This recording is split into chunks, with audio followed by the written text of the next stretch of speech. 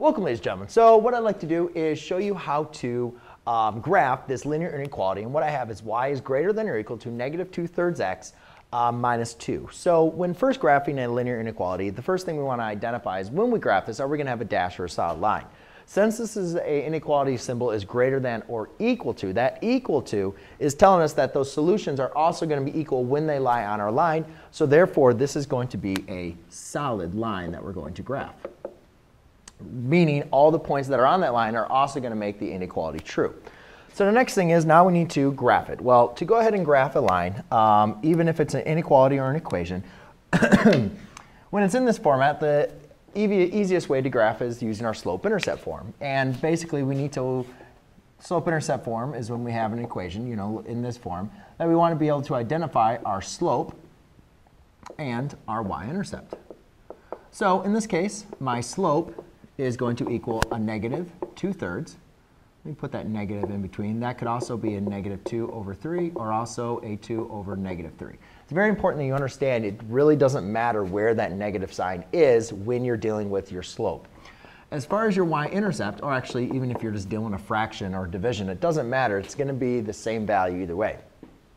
The y-intercept in this case is negative 2, but it's also important to understand that the slope represents a ratio between the change in your y, the change in the distance of y coordinates, and the change by the change of the distance of the x coordinates between any 2 points on a line, where the y-intercept represents a point. And since it lies on the y-axis, the x value is always going to be 0. So now, to go ahead and graph, we're going to start with the y-intercept. Since that is a coordinate point, we're going to plot the point 0, negative 2.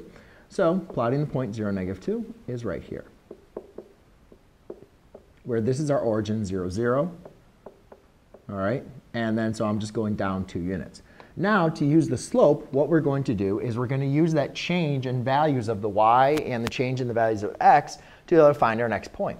So it doesn't matter. Usually you want to have the negative sign in the numerator and the denominator. That's usually helpful to help you determine that. So I could go down 2 units because the change in the y, between the change in the y coordinates is negative 2. So that means I have to go down 2 units. So it's going to be down 2 units between my other 2 points. And then a positive 3 units for the change in the x. So that'd be over 1, 2, 3. So down 2 over 3 will give me a point over here. I could also do a change in the y being positive and the x being negative, which would be left 3. 1, 2, 3. And what you can see is either way, all these points are going to lie on the line. So therefore, I go ahead and have arrows going back and forth.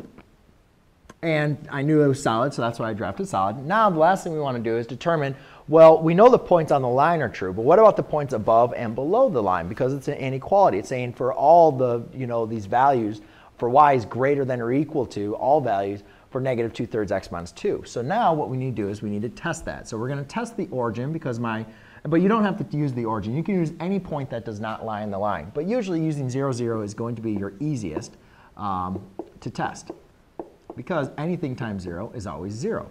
So therefore, I just have 0 is less than or equal to negative 2.